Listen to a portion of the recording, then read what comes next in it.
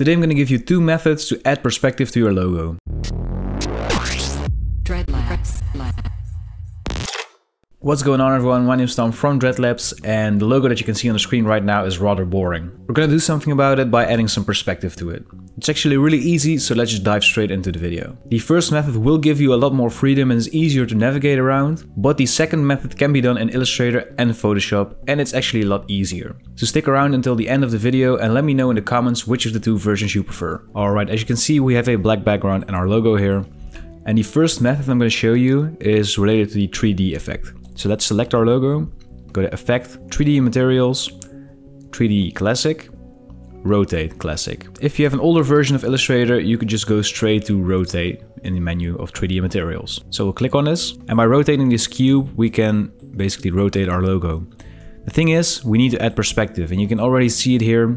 Once we open this slider and we change that, we get this really nice and slick 3D effect. It gives us a lot of creative freedom as well, because we can also just change individual axes to twist our logo around. And I kind of like something like this, so we'll just click OK. And as you can see, our logo now has perspective.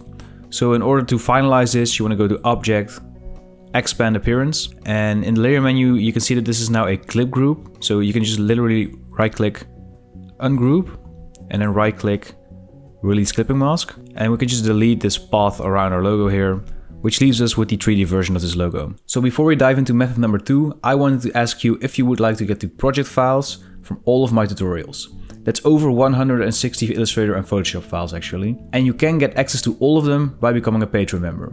Thanks to my Patreon members, I'm able to give you guys video tutorials at least one time a week, sometimes even more. Because without my patrons, I wouldn't get enough income to make Dreadlabs my full-time job. So I just want to give a huge shout out to all of my Patreon members at this moment. Thank you so much for supporting the channel, because without you, there wouldn't be a Dreadlabs. As a patron, you'll get access to all of the project files from all of my tutorials, which at this point is over 160 project files. You'll also get a 15% discount in my asset web store where I sell textures, vector packs, 3D renders and much more, as well as an exclusive role in the Dreadlabs Discord server, where we talk about design, ask for feedback, ask and answer questions and much more. There's also a slightly more expensive tier, which gives you access to exclusive tutorial videos, as well as the project files for my Creatober series, which is an additional around 100 PSD files, Photoshop files, Illustrator files and more. So if this is something you'd be interested in, there's a link down in the description. Of course, I understand that not everyone might have the budget to support Dreadlabs in that way, and that's completely fine. However, if you become a patron for 1 month, you can unsubscribe at any time, and this 1 month gives you access to all of the content in one go. This does mean, however, that you don't have access to future projects. And if you don't have any budget at all, that's completely fine, because you can support Dreadlabs by leaving a like and a comment, and subscribe to the channel if you haven't done that already. Since you started liking and commenting on my videos more, my videos do a lot better in the algorithm, so it actually does make a difference if you do that. So thanks in advance for your support, and let's get back into the video and start with method number 2. Alright, let's slide over towards here, and this one is actually fairly easy. We're just going to select our logo and go to the free transform tool, which is over here. You can also press E on your keyboard,